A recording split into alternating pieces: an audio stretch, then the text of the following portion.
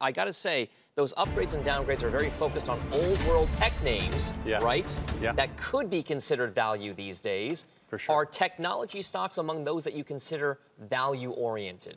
Yes, they can be. Obviously, it depends on valuation.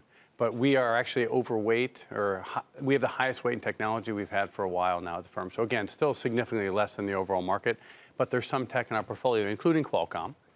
And so when we look at the downgrade today, I mean, the stock has had a huge run.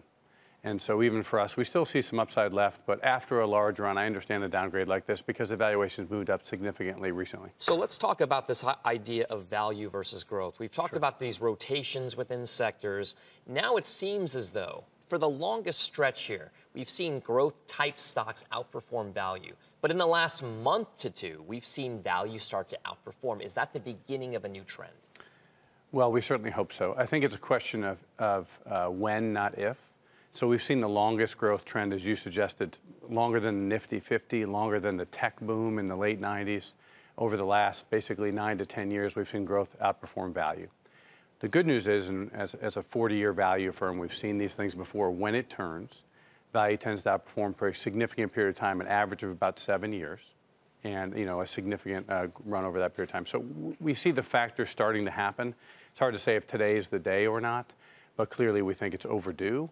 And we believe in this trend continuing for a long time. So when you say value, what exactly are you looking for factor-wise to match your value? Is it dividend growth? Is it price-to-earnings ratios? Is it price-to-sale? What exactly is the biggest factor that you're looking at when it comes to value? We tend at Barrow Hanley to combine the three factors we prize the most. So PE and price-to-book below the market and a yield premium to the market is the way we tend to define value and build our portfolios. We look at the other things you suggested, like price to sales or EV to EBITDA or cash flow, et cetera.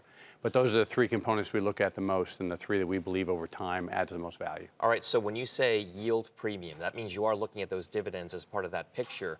What types of companies right now are the ones that are the highest on your shopping list? You know, it's interesting. The yield is an interesting paradox right now because generally highest yielding names, we call them the rust stocks or defensive names like real estate, utilities, staples, telecom. That's traditionally where you go for high yield. Unfortunately, those sectors of the market are also highly valued right now, right? Because rates have been so low for a long time, that's where they benefit. So we have to go outside those areas to find significant yield. The good news is lots of companies now over the last several years have started focusing on yield, growing yield. So you can find meaningful yields in consumer discretionary and financials and energy and industrials. So you don't have to just go to the traditional areas of the market to find yield, especially because those areas right now don't look attractive to us. Are there favorites that you have right now that you're looking at? Well, within those sectors, like I said, since we think defensive is expensive, we're generally moving to the more, what's traditionally called the cyclical areas of the market. But trying to find within those areas more stable businesses with good valuations, and again, the ability to grow earnings, dividends, cash flows, et cetera. Do you care about the Fed? Do you care about these U.S.-China trade talks right now? Of course. So those are the two big factors in the market. It looks as though the Fed's accommodative, and so let's just start by saying that, right? The whole world seems to be trying to make sure there's an inflation of asset values or a continuation of this growth pattern, so that's a positive. The tariffs, I think, are a huge issue for the market and continue to create uncertainty. The problem is it's hard to know what's really happening out there when it could be trade-related, there could be softening related to that, or is it really an economic cycle? So until we get through some of these issues and there's some clarity around it, it sits in my mind as the largest issue for the market.